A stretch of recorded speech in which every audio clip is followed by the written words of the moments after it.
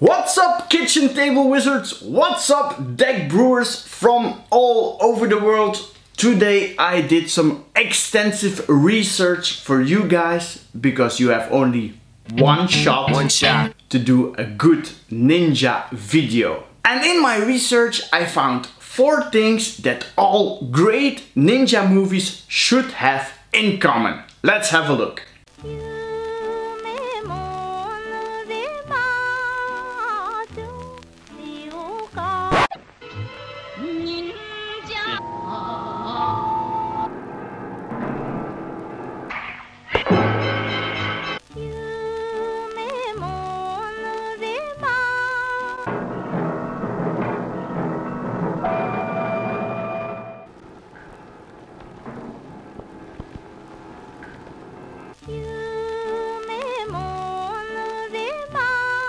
The man Shintaro has followed, as you said.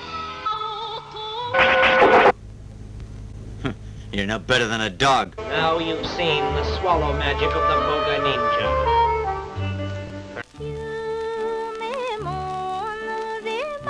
You deliberately set up an ambush! You damn bastard!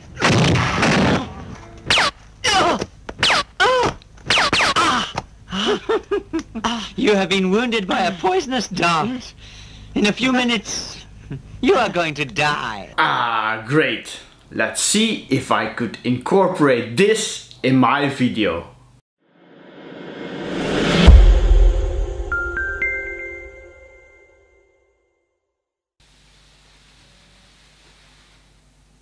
Ah, you thought I would appear wearing a black wig, coming disguised as a ninja. No, I'm not going to do that. That would be a bit silly. But what I could do is hand out some vouchers from Cardmarket, the best place to buy singles in Europe and even in Canada. The only thing you need to do is subscribe to my channel, leave a comment below which other tribal deck you want to see, and maybe I'll brew a deck for you. And at the end of the video, I will give away a voucher for a random person. And you can even win twice if you're really lucky. Now let's head into the deck.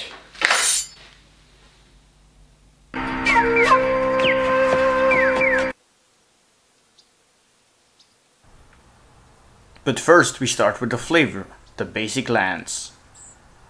Ha! I play 8 swamps and 8 islets. For the swamps, it's important that I choose this beautiful art from Rebecca Gay, because no ninja movie is complete without a full moon, so this is my ideal swamp for this deck. For the islands, this is the closest island that I found that resembles a ninja fortress. I also play 4 Sunken Hollow for the mana fixing, and they need to come untapped on turn 3, that's very important. I also play 1 Temple of the Seed, also for the fixing, but also a little bit for the flavor, and 1 Creeping Tar Pit. A little bit of flavor, but it's a land that becomes an unblockable creature, and this is really important. Now before we talk about the ninjas, I need to introduce to you the ninjutsu mechanic.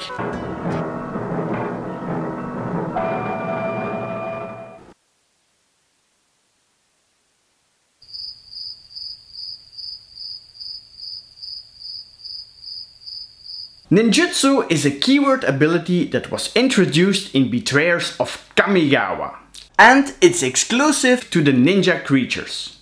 How does it work? Well, reveal a card with ninjutsu from your hand and pay the ninjutsu mana cost. Then return an unblocked attacking creature you control to its owner's hands.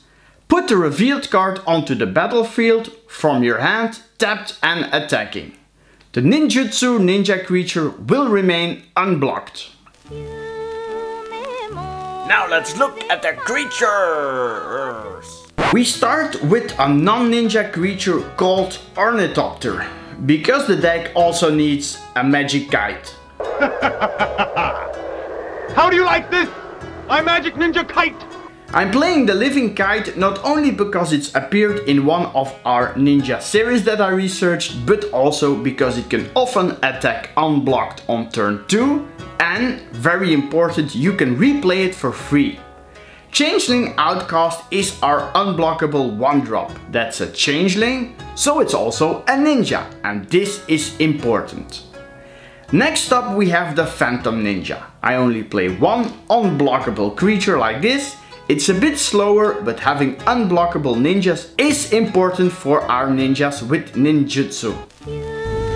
You're no better than a dog. Both the ingenious infiltrator and the ninja of deep hours will draw us a bunch of cards. And the infiltrator even has the unblocked changeling outcast draw cards. Although it's hard to imagine that this one is a Vidalken. Then some more one-offs with some more ninjutsu abilities. Azra Smoke Shaper hits hard and can give creatures indestructible. Then there's the Moonblade Shinobi that makes flying illusions, great for more unblocked ninjas on later turn. And the Mistblade Shinobi will bounce one of your opponents for 1 mana. The Throat Seeker is great when you're racing because this one gives your ninjas lifelink. And the Fallen Shinobi is the biggest ninjutsu creature out there. It plays cards from your opponent's library. Throat Cutter is one ninja red that destroys a non-black creature, and a few unblocked Mist Syndicate ninjas quickly can get out of hand as they copy when dealing damage. I also included a Skull Snatcher for graveyard removal. Higure the Stillwind is our first legendary ninja, and it's my favorite ninja in the deck. He searches for other ninjas that makes them unblockable. What more could you ask? Well, we could maybe ask a little bit more because there's another awesome, wait for it, legendary, yes, a legendary ninja that we have in this deck called Yuriko. And when this one deals damage, reveal the top card, put it in your hand, and each opponent loses life equal to the card's mana cost. So a very strong ninja for its mana cost.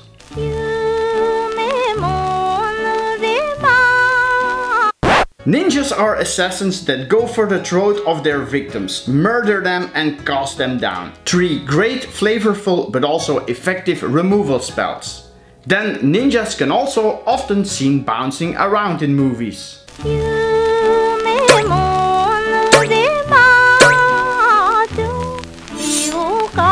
Repeal, Unsubstantiate and Voyage's End are great tempo plays to include in the deck. And Funeral Charm is also on flavor if you ask me. It's an awesome flexible spell that can use as a discard but as an instant, remove a small creature, boost a ninja, or sometimes even make a shinobi unblockable if your opponent is playing black. Ninjas are even known to erase their opponent's thoughts, so this is also a great spell for a slower start.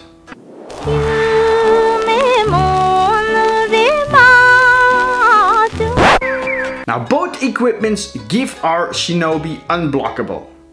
They're a bit slower, but they're very effective in a mid-range game.